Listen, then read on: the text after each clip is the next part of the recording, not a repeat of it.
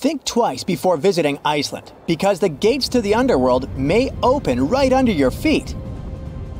This unique view was captured near the Icelandic town of Grindavik, southwest of the country's capital. Glowing orange lava swallowed several homes, forcing local residents to evacuate from the town, which itself was built on hardened lava flows.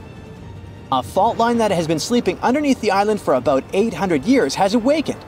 It happened after two recent volcanic eruptions in December and January. Tectonic plates on the ocean floor beneath this area, which have shown no surface activity for centuries, are now separating. This may cause unpredictable lava eruptions in the future.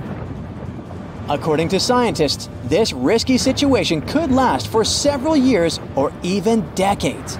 That's why to date, the fate of Grindavik, known for its stunning views and geothermal spas, remains uncertain.